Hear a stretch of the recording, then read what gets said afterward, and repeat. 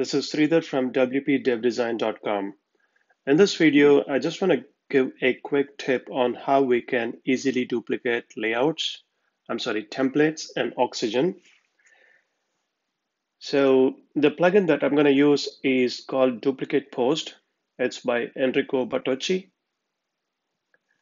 Once you install and activate the plugin, go to the plugins settings, go to Permissions tab, and tick templates and save your changes. So now when we go to Oxygen and templates, when you put your mouse over on the template name, you can see these two new additional options, clone and new draft. Clone will simply duplicate that and you will be back at the same screen as what you're looking at.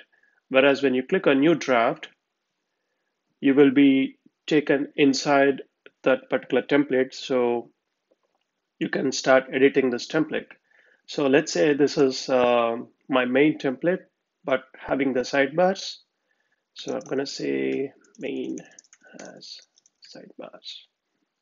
So I can hit publish, and now this template is ready to be edited with Oxygen.